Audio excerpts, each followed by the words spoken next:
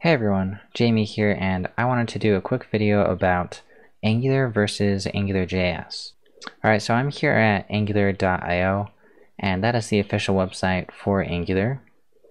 Okay, and it's just called Angular. AngularJS is something entirely different, which is right here in this website, angularjs.org. Okay, now AngularJS was the original version of Angular. Alright, and you can see right here on the homepage, the first thing they say is that you should try out the new Angular. So if I click on this, it actually just takes me to the Angular.io website. So it should be immediately clear that AngularJS is the old legacy version of Angular, and they want you to use the new one. Alright, Angular.io, which you just call it Angular. Everyone knows what you're talking about if you just say Angular. No need to say like Angular X or like Angular 2 plus. They just call it Angular, and then this one's called AngularJS. That's the naming conventions that they chose to use. And they're saying here that AngularJS is now in long-term support. So if we say, what does this mean? We see here that it says they're focused on providing fixes to bugs that satisfy at least one of the following criteria. Security flaw, a major browser releases a version that will cause current applications to break. So just anything that's like breaking it. So it's just in maintenance mode basically. So they're very focused now on Angular. Alright, so AngularJS is very legacy. And having worked extensively with both of them, my old job I had a couple years back, I was writing exclusively AngularJS code, alright, and I was doing that for like 2 years. I mean, mostly. I wrote some backend code as well, but it was primarily just AngularJS code. But if we click Get Started here, I want to compare the code that's in Angular to the code that's in AngularJS and give you guys kind of an idea about what improvements were made. Alright, so let's look here at the fundamentals. Alright, and let's just look at components.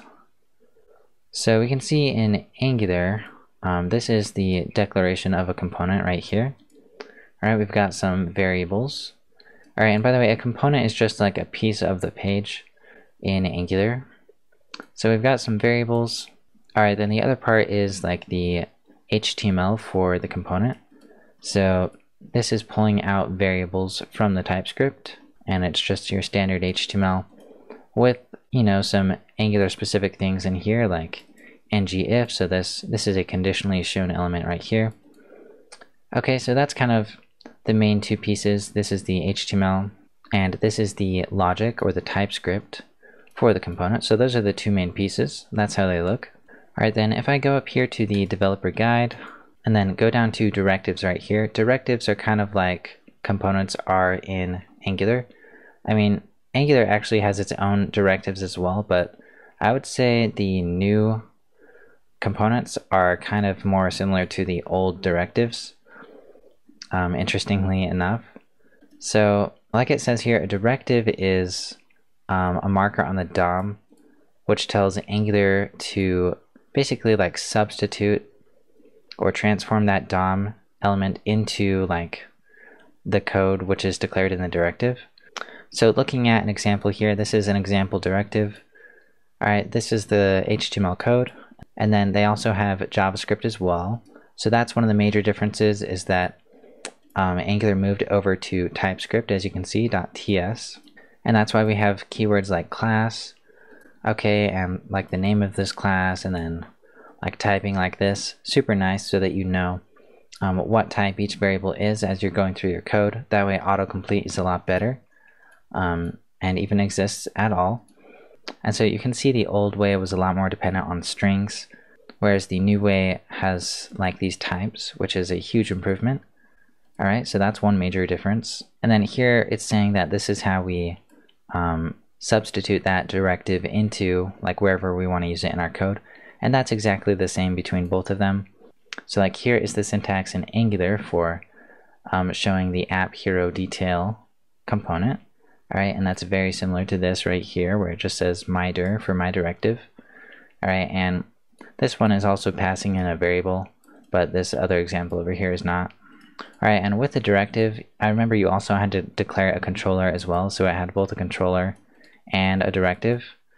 So it's kind of just a lot more convoluted, whereas this new way is just simply you just have a single component right here with a HTML file, a TypeScript file, and a SCSS file, or whatever kind of styling file you want to use. Alright, then let's have a look at the modules as well. So back in AngularJS, a module was a container for different parts of the app, so it hasn't really changed that much. It's a container for controllers, services, filters, directives, and so forth. And let's have a look at Angular modules now. So you can see here that it's kind of just the same thing. It's declaring things, like it's declares a component right here. It can export things. Alright, it can import things as well. So kind of a similar idea. A lot of difference in the syntax though. This is the old syntax. This is the new syntax. Alright, so lots of improvements there as well. Alright, and both Angular and AngularJS could import different modules and so forth. Like, they were both modular, but Angular 2 just has a big cleanup on the syntax. And guys, this is another reason why I recommend Angular so highly, is because Angular as a framework, they learned so much from like building this original version. They went through a lot of iterations, and then they finally realized, well, alright, we know what we did wrong, and we're gonna fix it by doing Angular now. And so even though Angular is the sequel to AngularJS, I think it's extremely unlikely that there will be any sort of major shift away from Angular, because everything they wanted to do, they really did it in this big leap from AngularJS to Angular. Alright, and down here at the bottom you can see that there have been many different versions of Angular. So there was 2. They skipped 3 for some reason, not sure exactly why. And then we got 4, 5, 6. Alright, and now we're at 7. And so that is one reason why I recommend Angular so highly, is because they've been around for a while, they know what's going on. Alright, their syntax is getting dialed in. They've had so many versions, so many chances to improve, and it really is a state-of-the-art tool now. Not to mention, it's just very intuitive to program in, for me at least. We still get to use HTML, CSS, and JavaScript fundamentally, even though JavaScript has been augmented a little bit to make it a lot better in TypeScript, and CSS has been augmented to support SCSS as well. So it's really just a state-of-the-art tool, which I find very intuitive. And I'm sure you guys as well, if you haven't given it a shot, I highly recommend it. Okay, and guys, that's all I have for this video. Let me know your thoughts in the comments below. What do you think about Angular as a framework? Have you used AngularJS before? What do you think about the new one? The new Angular?